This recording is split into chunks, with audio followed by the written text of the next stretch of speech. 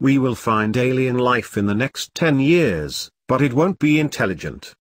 From highly trained scientists toiling away at research institutes to amateur enthusiasts gazing upward from their backyards, humanity boasts no shortage of people looking for life beyond Earth.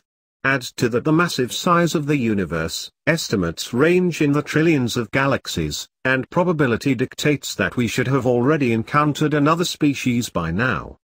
And yet, we still have no evidence that we aren't alone in the universe.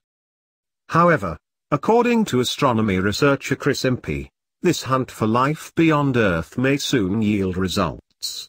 In an interview with Futurism, he revealed that he believes that we are less than 2 decades away from finding extraterrestrial life. But it may not be the kind of life we were hoping for. I put my money on detecting microbial life in 10 to 15 years, but not at all detecting intelligent life. While Impey is skeptical that intelligent life is within our sights, he does have a couple of suggestions as to where we should focus our search for extraterrestrial life forms, intelligent or not. The first is our own backyard, or, more accurately, our own solar system. While Impey tells Futurism he doesn't rule out the possibility that life still exists on Mars, he says that those life forms are likely below the surface, and are, therefore, much harder to detect. As such, he asserts that we have a better chance of finding evidence of life that used to exist on the Red Planet, if we actually get Mars rocks back here to Earth from a place that we think could have been habitable in the past. Then we might find evidence of prior life. Other bodies in our solar system could potentially host life as well, according to Impey, including the water world Europa, one of Jupiter's several moons. He thinks future missions targeting the satellite could yield helpful, if not entirely conclusive, results, asserting that they should at least give us some better idea if that ocean could have life in it.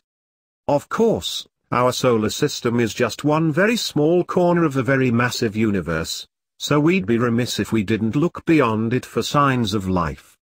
To narrow down the scope of our search, Impey suggests targeting the many exo-Earths we've already uncovered. Instead of focusing on the planet's surfaces, though, we should research their atmospheres. In the next few years, we'll be able to use the James Webb Space Telescope, and other detection devices to look for biomarkers such as oxygen and methane in the atmospheres of these Earth-like planets, says Impey. This biomarker experiment could find evidence of microbial life indirectly, he explains.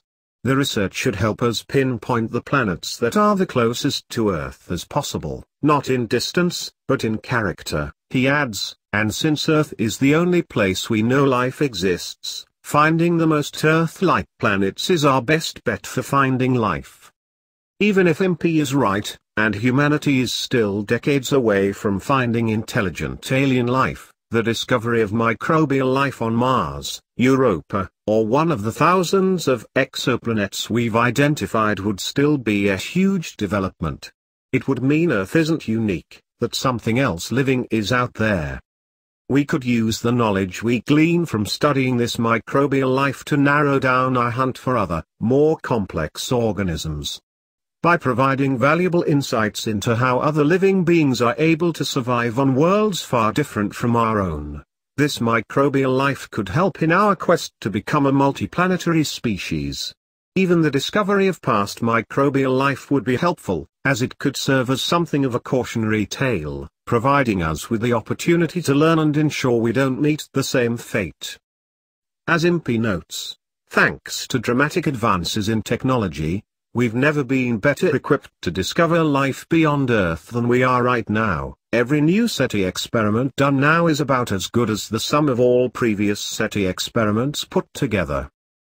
However, even if all of the currently planned experiments and missions came up short, Impey doesn't envision humanity giving up the hunt for extraterrestrial life anytime soon.